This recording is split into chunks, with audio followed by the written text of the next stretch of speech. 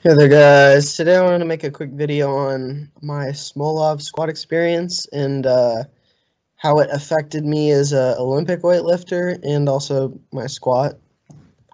So just a brief overview of the program if you're not familiar. It consists of 4 phases. The first one is easy phase to kind of get you like adjusted to the high volume.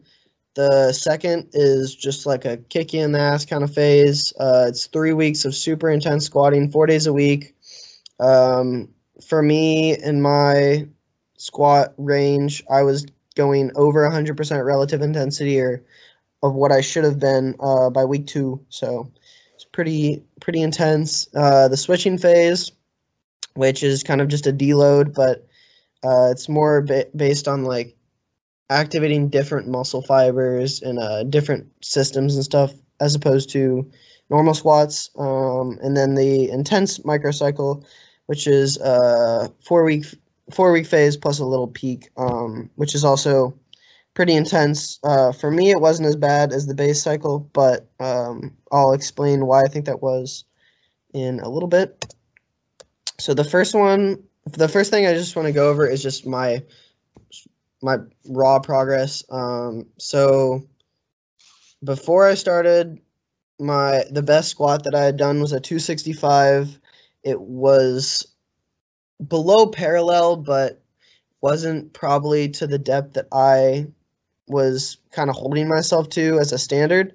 And then after the base cycle, I hit a 275 and then failed a 295, and it was very close. So I'd estimate my base cycle max to be, right after the base cycle, to be 285 pounds. So already a 20-pound increase.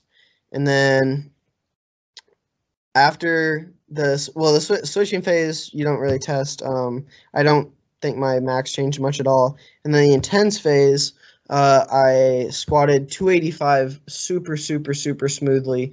And I was like, I just wanted to go for 315. I was pretty darn close to 315. I'd guess my max was somewhere around 295 to 305 at the end of intense phase. And then I just retested my back squat max after 3 or 4 weeks, I think 4 weeks, and squatted 305. So pretty happy with the longevity of it. So the biggest thing that stuck out for me about Smolov was right after the base cycle, I was just hit with a bunch of really shitty, just feeling really bad. I couldn't sleep, lost appetite, lacked all motivation. I was at college at the time and I had to force myself through all my work. Super bad headaches that just crippled me for 3 or 4 days straight. I got bodily chills. I'd be in a blanket and a hoodie in 67-degree weather and I'd still be super cold. And tiredness, just this kind of went along with the insomnia. I just wouldn't sleep at night, and then I'd take 5-hour naps during the day, and it was just really getting to be a bad cycle. This lasted about, the worst of it was probably about 3 to 4 days long, but the symptoms lasted about a week or a week and a half in total. And I think it was just overtraining, and mainly based on my too high of a training max, which I'll go over later. Shoot. This is out of order, but so the intro cycle I'll go over first. This felt really easy. I used 275 as training max, which I was kind of using this as a test run to see if 275 would be a good base cycle max, because it'd been 2 weeks since I did the 265 and I was doing some squat work. Definitely not the right move, but I thought, why not? It felt super. The first week was super easy. The only struggle was the last day of the second week, which was 5 by 85%, but I still got that without too much struggle. Mostly, what I have to say is just don't be tempted to push it. I did 275 as mine, and it felt super easy, and then it kicked my ass in the base cycle. So I'll go to that next. So I used a 275 training max, which was terrible mistake. The first week wasn't actually too bad. I thought, This isn't crazy. Second week was pretty hard. I think I failed 3 of the lifts on day 4. So I got through 3x7 at like 100% relative intensity or something like that.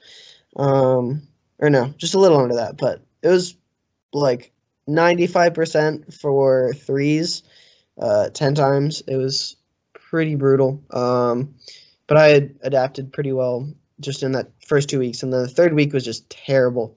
I think I either failed one lift on day 3 of the third week, or I barely made it through, and it was like super grueling.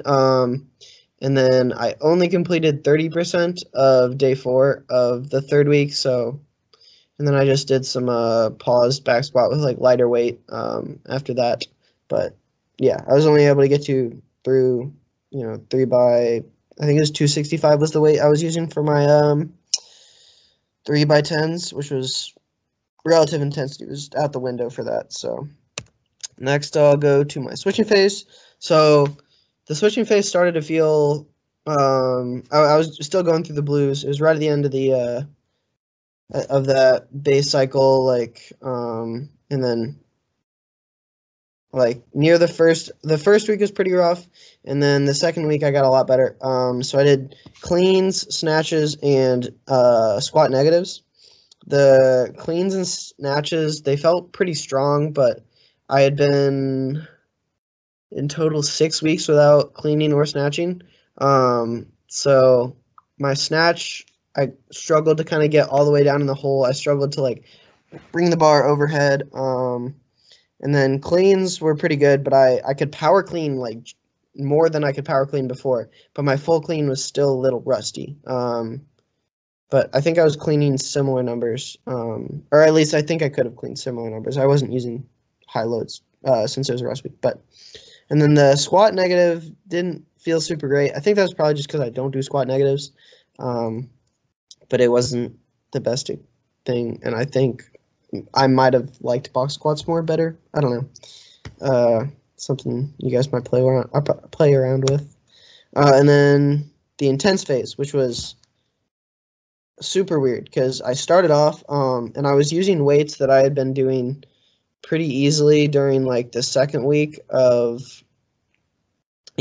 so I think the first thing there was like a by 3 or by 4, and it was at the same weight that I was doing like my 5s and 7s at earlier, and I was like really struggling with stuff that just didn't feel that bad earlier, but after I think the end of the second week, I was feeling super good.